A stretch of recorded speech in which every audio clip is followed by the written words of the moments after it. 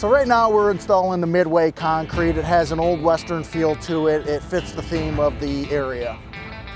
So we've installed all the fencing around the site. Our low zone fencing's complete. It's different from our typical fencing because we wanted to theme it to the area. We have a partner that does our control system. The control system is a computer or the brains of the entire coaster. So what that does is it controls the speed of the ride, how much it needs to brake, where the train's at, and the proximity of the coaster train with wherever it's at on the ride itself. For the train testing, we run the train around one time and really focus in on what's happening with it and make sure it makes it back to the station ultimately. That happened, we were successful, so now we'll take the next step and go to the commissioning phase. Once all that's in place, then we'll start running trains one after the other. So after seeing it run for the first time, I was really amazed at how smooth and quiet it was.